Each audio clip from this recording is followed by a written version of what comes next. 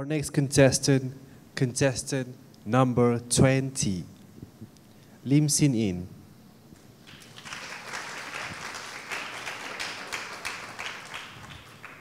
Traditions and customs. Traditions and customs, Lim Xin Yin. Good afternoon, judges, ladies and gentlemen. I am Lim Xin Yin from Holy Innocents High School. I would like to start my speech by asking all of you a question. How many of you know how to make pineapple tarts? Like you know, the pineapple tarts that you and your family make together before Chinese New Year.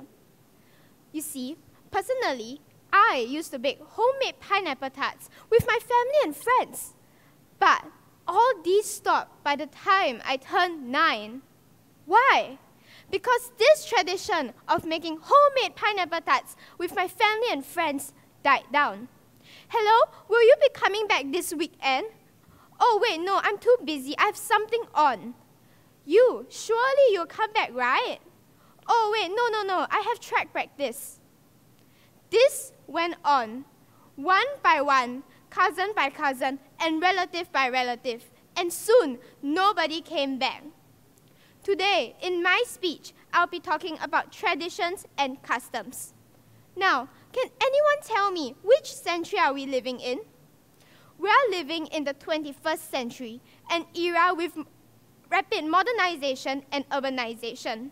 Our lifestyles are developing so fast and so quickly, just like the HDBs that we see all around us.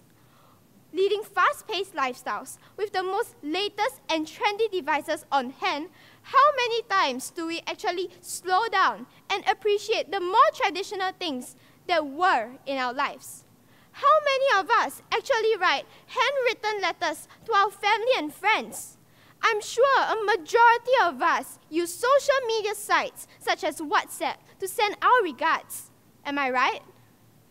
Traditions and customs are diamonds that are handed down to us from our ancestors, from our forefathers, the very ones who built this nation up. And with the tiding of time, some of which are long gone and extinct, some of which are still around but are at the very brink of extinction. Have we ever thought of what were to happen if all these traditions and customs were to be gone forever? What would it be like to live in a world that's all about technology and impersonality? A world that is replaced by the digital realm? Would you rather live in a world just like the digital realm or the dystopian novels you read? A world whereby there's little, minimum, or no human interaction? A world whereby you no longer get greeted by the friendly aunties or uncles at your favorite food stall, but instead you're being greeted by nothing but a cold machine with a monotone voice. There'll be no more smiles, no more humanly interaction. The human touch will be gone forever. Nothing. So, what can we do? What should we do? We can all first start by pledging our support to preserving the traditions and customs that are all around us, be it initiating to carrying them out ourselves or simply encouraging others to follow suit. Some of the things we can do would be giving out actual, physical, red packets rather than the digital ones.